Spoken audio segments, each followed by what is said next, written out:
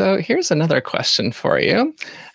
What is something that you wish you had known when you were coming out of school, going into the world? I'll tell you what I was happy I didn't know. Hmm. I was happy that I didn't know that there was sexism. Like I knew that there was sexism, but I had never. One of the great things about being the youngest of six with four older brothers and a dad who's all in sales isn't sexist.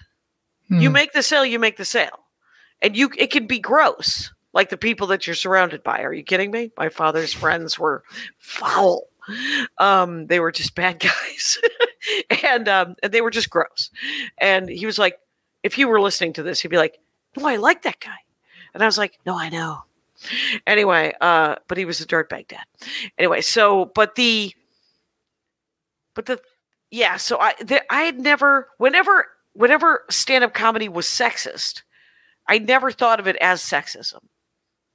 I just thought that stand-up was kind of gross sometimes, like sales, where you were surrounded by dirtbags who would say gross things to you. And sometimes I'm 100 years old. We call it handsy. Right now they call it sexual assault. And but at the time it was just, he was like, he's an elbow squeezer. Get away from him. And so the thing that I wish I'd known, I guess, I don't know. I don't know what I wish I had known. I actually don't have an answer. Did I write an answer in the thing? No. This isn't from the prep form that you filled out. But no, you kind of answered it backwards, which is still works. Yeah, fair enough.